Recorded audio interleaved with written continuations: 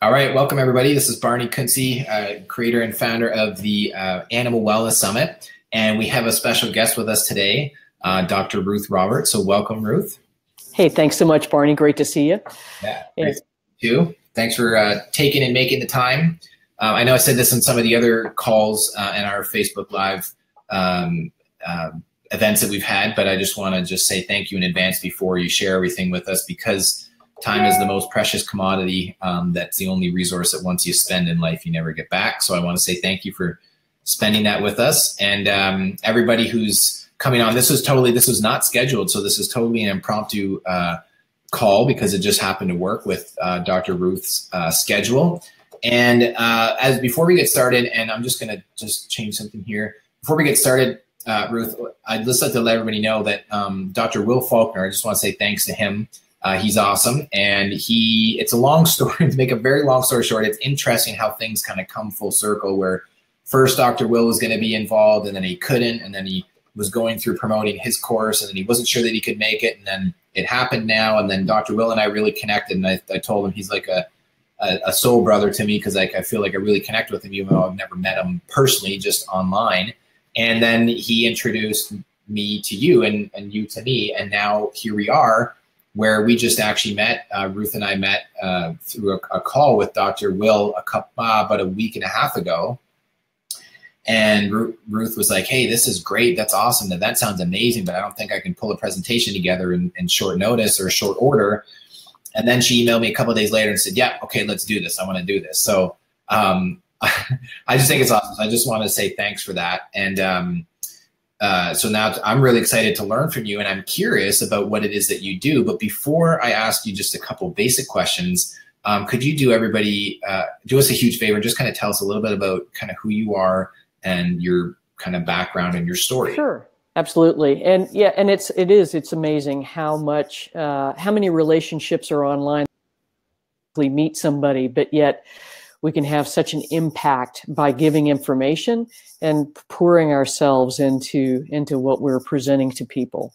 But Barney, the reason I got into alternative veterinary medicine is that I got really sick about 10 years ago and had fibromyalgia and cervical disc disease and IBS and all these icky, awful things that are normally, once folks get into that mess, it's debilitating at best, life-altering certainly, but it just, it's not fun, and it's a horrible way to live. And so what I understood was that I'd seen so many of my clients come in and go through that pathway, and just of the regular conventional medicine, and it was awful. They ended up being addicts to pain medication in many cases. And so I sought the help of different practitioners in different realms of work. One was an MD who'd gotten into functional medicine. I'd started learning acupuncture at that point and found an acupuncturist to work with locally. And so using that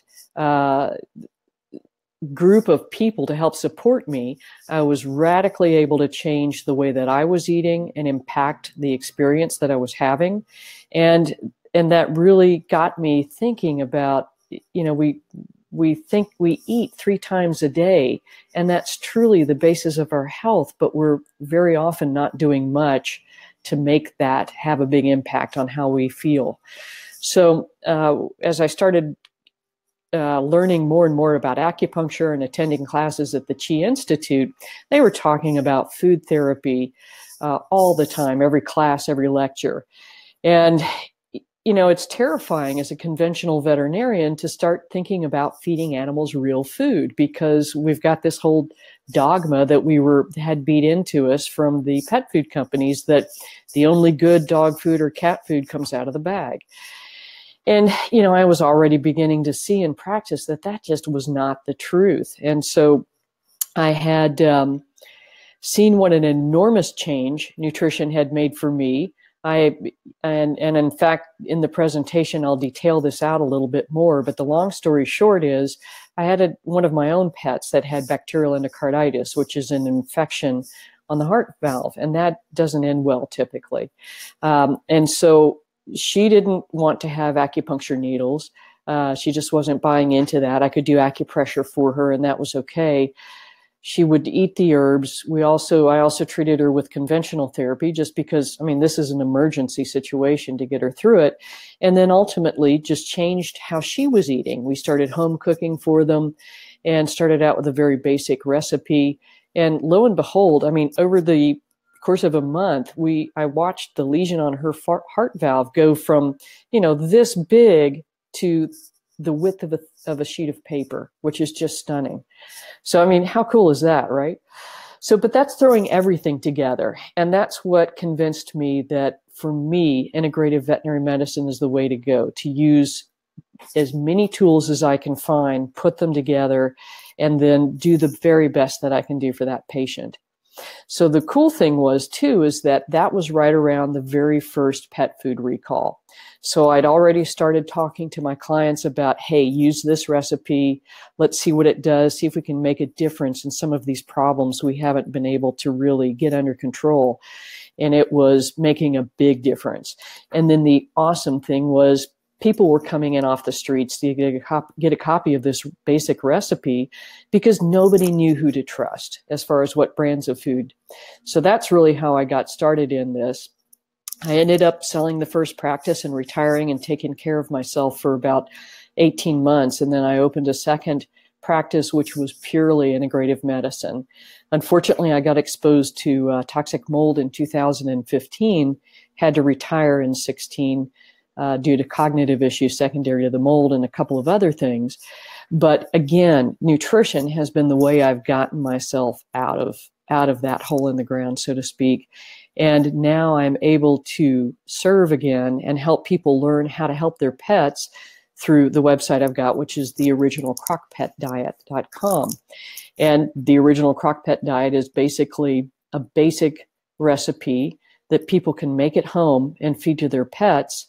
And then the beauty of it is that we can manipulate it based on what's going on with that pet, what food sensitivities they may have, what disease processes they're dealing with, and help get them a foothold towards getting better. All I have to say is wow. Yeah. Yeah. I think that if I had a mic, I would pull it out of the bag here and say that was a mic drop. I was very curious about it, and I did post it in the comments there for you. Thank you. Your website, theoriginalcrockpet.com. I'm glad that I got it correct because I had it all ready before you mentioned it, and I was curious because I was like, well, what is that? Sounds really interesting. What is that? But I also was like, okay, I'm interested, but like I got all these things that I'm going to make sure that our team and I focus on to get things launched. But I was like, I want to go do this, and I want to take Dr. Will's course. But so as you were saying that, it reminded me of a couple things that for me as being a holistic health practitioner, being a corrective exercise specialist, and being very interested in looking at both sides of the coin. I grew up on a farm and around animals and having our own garden and raising our own food. And my mom was a registered nurse for 40 years. And so some people can kind of go, the pendulum can swing and they're like, pro this and then anti that, or pro that and anti this. And I just think that there's this thing called the middle road. And that's a great approach to take to say, here's the tools that I have and what can I use to best support my animal, my pet, or my client. And that's how I approach things in my fitness business or holistic health business. And I love that you shared that because it's neat because then you don't have to kind of get stuck in a box, so to speak. Yes. And you can learn a little bit more about what works best for your pet or for your animal. So that's really cool. So I think it's unique. And also one other thing I'd just like to say is that my mentor, Paul Chek, has taught me a lot. He's a pioneer in the health and fitness industry, the holistic health field. Yes. Do you know who Paul Chek is? Yeah. So I was doing bodybuilding in 13, so I follow him. Yeah. Okay. Awesome. Yeah. Getting back there. Yeah. So I speaking of which, I know we talked a little bit about the essential oils, and you should hear the interview I did with Mr. Paul Chek in 2013 about how to use them and the things you got to be careful with when using them, because you don't want to use them as a Band-Aid. And then, as he said, living like an idiot and then just use them as a Band-Aid to make up for what you're not getting in your nutrition. But anyways, he teaches us this thing that's called the pain doctor. And I think the pain doctor made a visit to you and gave you the experience of what you went through to then kind of redirect things so that now you can continue to keep growing your reach online or wherever else it is that you have in store to do. So I'm really excited to learn from your presentation, because I know you just submitted it and I haven't had a chance to listen to the entire thing yet. So can you tell us a little bit more, can you tell us a little bit about that? Like what are some great tips that people can maybe start to use now before they hear your presentation? Right.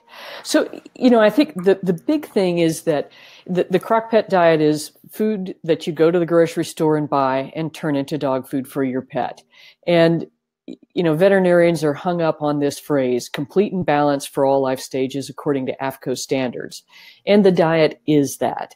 But more importantly, it is something that you can adapt to the specific needs of your pet.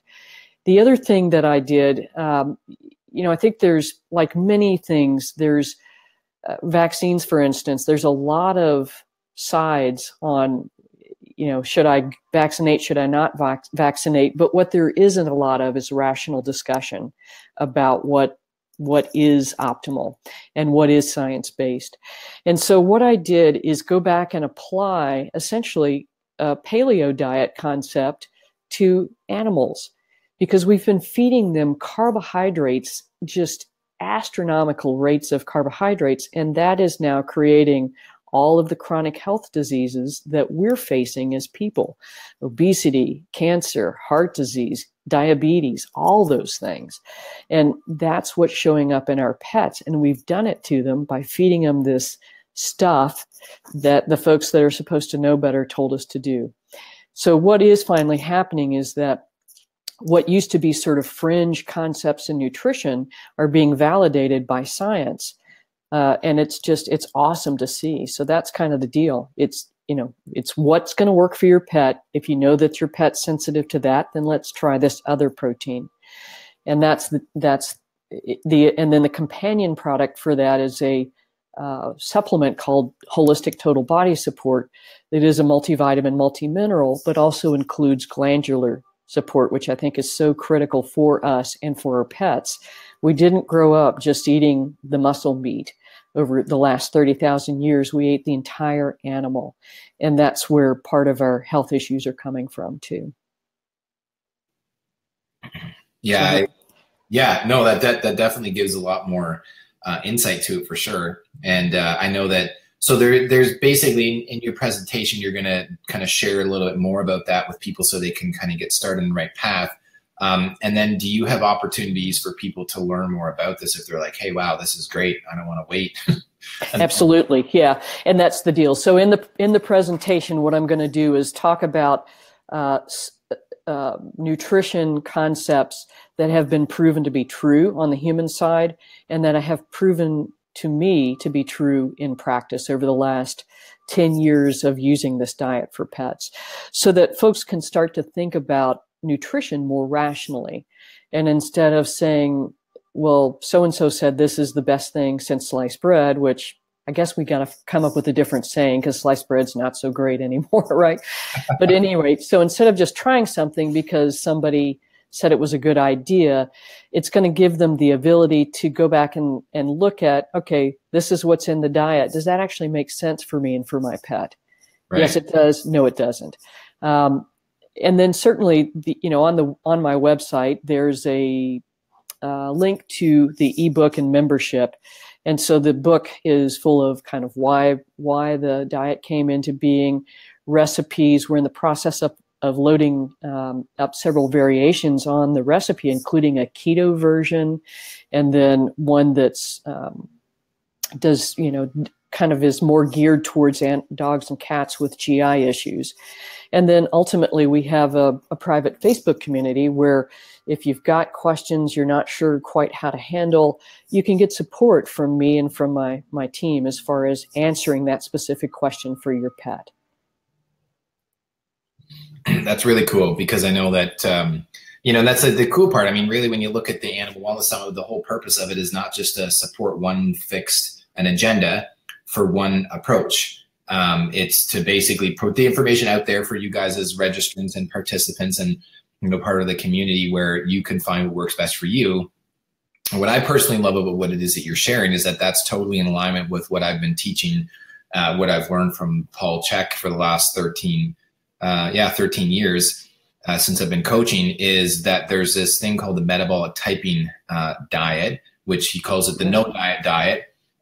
Some people like to refer to it as intuitive eating, or primal pattern eating, which basically looking at the three, I don't know if you would agree with this, but what I teach, if you were my client and I was working with you, you do a questionnaire, and then you can't do a questionnaire for an animal, for a dog or for a pet, but you can for humans. And there's three basic types. There's the protein type, the mixed type, and then the carbohydrate type. And so everybody's biochemistry is individually unique.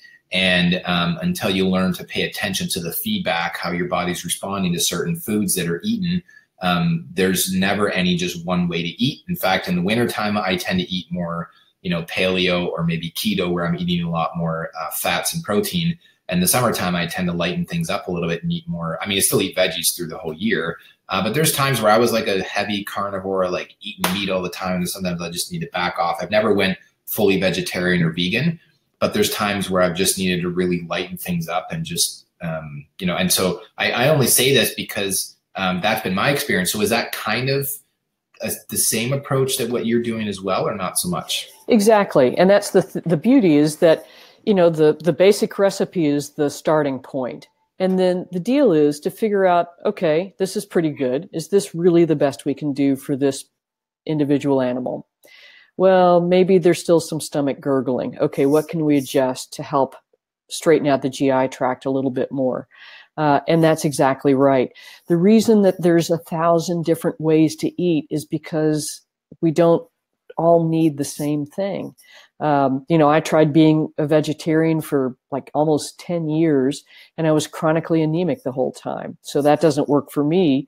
And I eat keto the vast majority of the time, but for other people, that would just annihilate their GI tracts. So you have to figure out what's right and what makes sense. And as you said, it'd be nice if we can ask, the dog or the cat, hey, how are you feeling today? And they're like, well, better, but not great.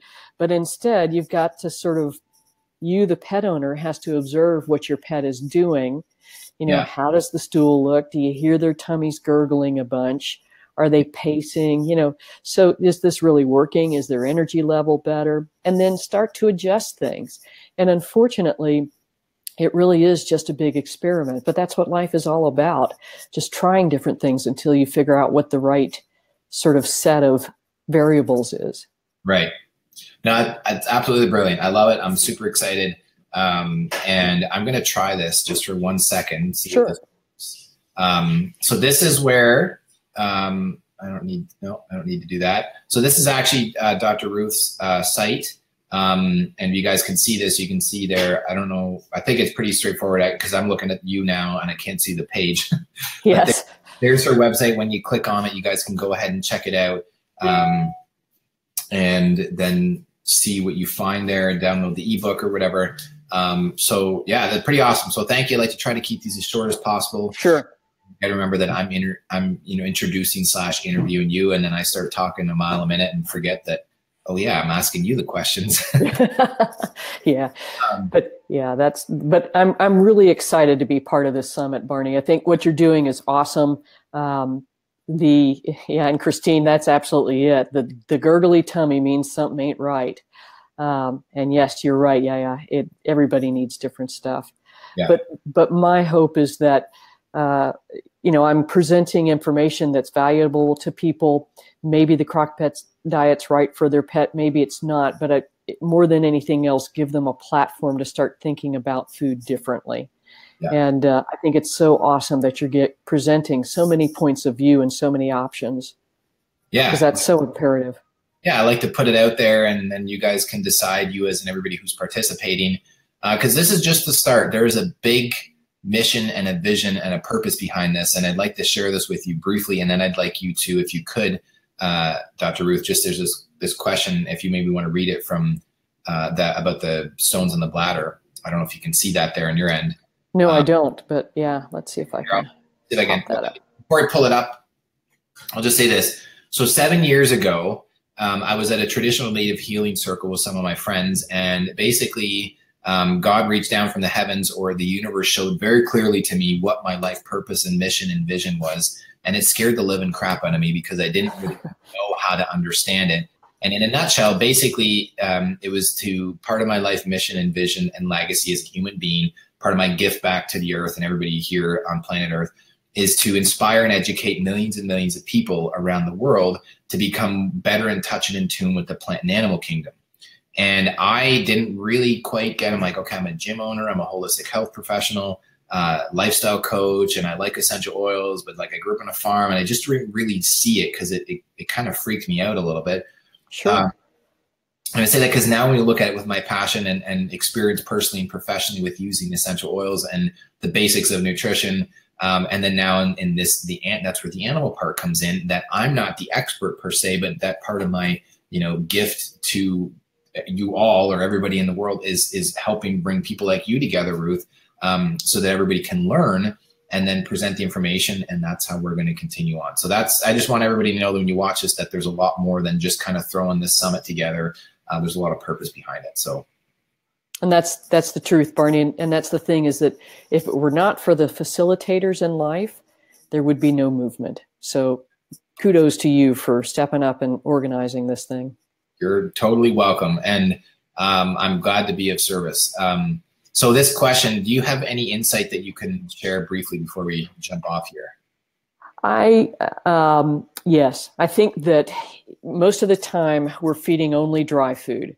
And okay. So think about how you might feel if you ate power bars exclusively for your nutrition. There is just not enough water to make those things, get happy for the rest of your body. And so we've done the same thing to dogs and cats. And in fact, in cats, because bladder disease is a notorious problem, they compared cats that were eating dry food to cats that were eating wet food. And the cats that ate dry food drank twice as much water, but produced half as much urine as the cats that were eating canned food. So if you're eating this desiccated chunk that you can't even crush between your fingers, how can you expect your dog to digest it well? And that, to me, the more moisture you get in the diet, the quicker you're going to get rid of those bladder stones.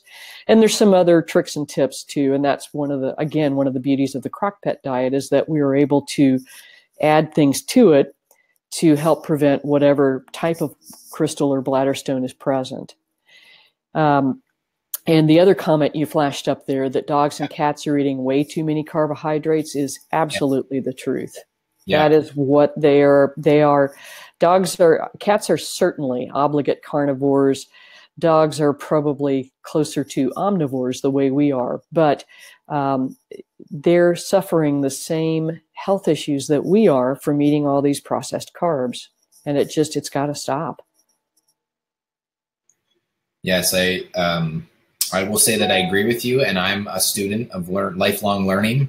Even though I think I know quite a bit, but then I get humbled by life to remind me that I don't. Mm-hmm. And so I think my closing comment, and then you can think about your words of wisdom to end the short little interview / call off with, is that when you're consider yourself to be green, you continue to grow. But if you consider yourself to be ripe with knowledge, the next stage is you rot. So if you're always green, you want to keep growing, then that's a good thing. And that's where I am. I know I don't have all the answers, and I just like to keep learning. So I think it's brilliant. I'd love to keep learning from you and everybody else. What would be your closing words of wisdom for people today? Your pet's best health starts in the bowl. And that's it. Very, very cool. That's awesome. Okay. Cool. Okay. Well, I'll let you get back to your day as well, Dr. Ruth. Many thanks, Barney. All right. Great talking. Yeah, likewise. All right. And thanks everybody who tuned in live. Again, you guys can, I'd like to also mention too, that we do have, I'd like to actually just pull this up here, if I may. I want to show you this, and Dr. Ruth, if you can stay on here, it'd be great. Sure.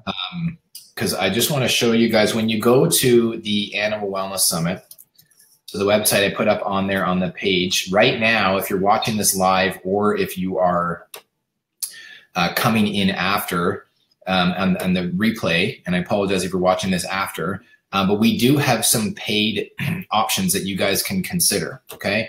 And so the free version is there. I don't want anybody feeling like, oh my gosh, like you said this was free and now I have to pay for something. No, you don't. It's just totally here as an option, but just if you haven't registered, click the yellow button. That's going to take you to this page right here. You fill out your information, and with a couple seconds, you're ready to rock.